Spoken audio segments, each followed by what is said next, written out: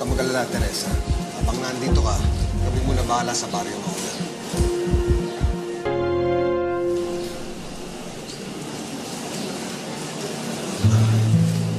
Mag-iingat ka, anak, ha? Palagi kitang tatanawin. Pakikamusta na lang ho kay Buboy. Bakit sabi makakalawas na agad ako dito?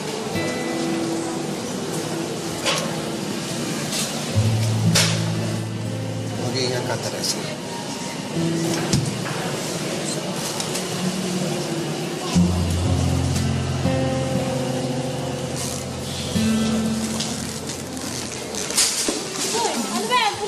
Diba? Ang ganda ni Maymay. Naku, dalagang-dalaga na yan.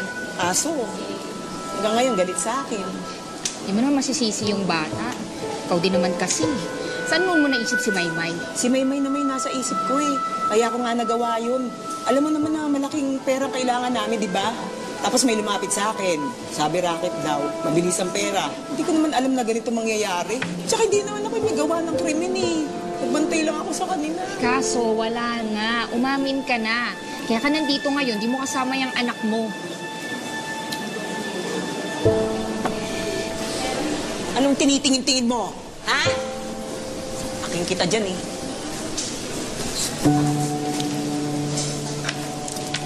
Uy.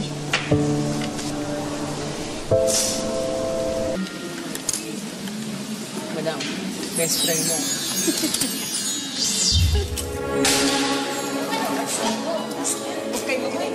Kumain kayo dyan. Hindi naman kung kwarto doon. Balik sa pagkain. Hindi lang yan. Ano? Nalaman ka? Wala akong panahon sa'yo. Ang yabang mo, ah! Tignan ko lang kung umubra ka sa akin. Tuturuan kita ng leksyon. Leksyon ba? Alam mo ba yung Krav Maga? Ano Krav Maga ka? Dami mong alam. Sa kakagkita eh. Kakagkita.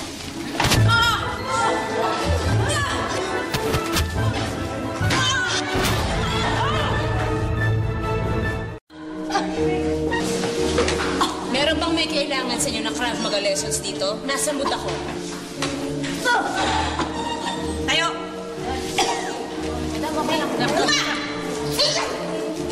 Kumain kayo. Huwag kayo mag-ingay, ha?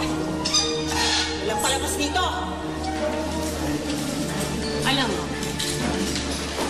we can do this all day. Wala lang ako ensayo, pero kaya kitang patumbahin. I'm pretty sure hindi mo ako masasakit. Pero alam mo, masakit ng katawan ko, wala akong tulog. And you know what? Ayoko ng kaaway. Mas gugustuhin ko pang magkaroon ng kaibigan dito. Kaya kitang matulungan sa kaso mo para makalaya. Carnapping, di ba? Nahinulog ka ng mga kasamahan mo, kaya ikaw ang nakulong. Samantalang sila, nagagawa nilang lahat ng gusto nila sa labas habang nabubulok ka dito. Paano mo nalaman yun? Narinig ko kayo nag-usap ng kapatid mo. I asked around about some information about you. Nakumpleto ko ang kailangan ko malaman tungkol sa'yo. Ganun ako kagaling. Ganun ka kachismosa. I'm telling you, I'm giving you this chance para makalaya ka. Matutulungan kita. Pare-parehas lang kayong mga abogado. Wala kayong pakialam sa aming mahihirap kasi wala kaming pambayad sa inyo. Kung akala mo na maluloko mo ko, kakamali ka. Paso na ako sa mga abogado. At mas gugustuhin ko pa na mabulok dito kesa maging kaibigan mo. Paano yung anak mo? May right? Yung anak mong galit na galit sa'yo ngayon dahil pakiramdam niya, iniwan mo siya. Dahil may ginawa ka para maging dahilan para magkalayo kayong dalawa. Dahil pakiramdam niya, hindi mo siya mahal. Dahil sa mga panahon na kailangan niya ng nanay, wala ka sa tabi niya. Sa mga panahon na may problema siya, wala ka doon para ipagtanggol siya, para palakasin ang loob niya, para yakapin siya. Bakit sinasabi mo to? Dadalaga na si Maymay. Darating ang panahon, unti-unti niya makukumbinsi ang sarili niya. Hindi kanya kailangan. Hindi niya kailangan ng isang nanay. Darating ang panahon, mapapag-aralan niyang kasuklamang ka. Para hindi na siya masaktan. Para hindi na rin siya umasa na may makakasama siya tuwing Pasko, tuwing birthday niya, na mag-isa siya.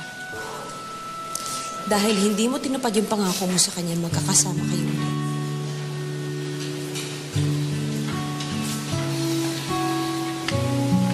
Bata pa lang ako nung nakulang ang tatay ko. Matanda na ako nung nagkita kami. Kaya maniwala kapag sinabi kong naiintindihan ko yung pinagdadaanan ni Maymay. Ayokong dumating sa punto na maranasan niya yung naranasan ko. Bibigyan kita ng pagkakataon na makalaya dito. Makasama ang anak mo at makabawi ka sa kanya. Pwede mong panindigan yung pride mo o gawin mo to para sa anak mo. Pag-isipan mo. Pag-isipan mo mabuti.